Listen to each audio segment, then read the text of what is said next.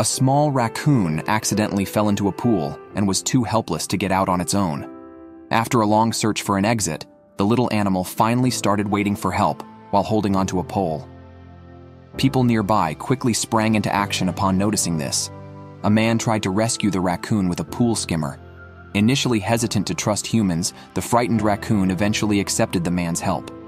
The man gently lifted it out of the water and placed it in a safe spot. The most heartwarming moment of this incident was when the raccoon returned half an hour later with a friend to show gratitude to the man who saved it. This story beautifully illustrates the warm relationship and selflessness between humans and nature.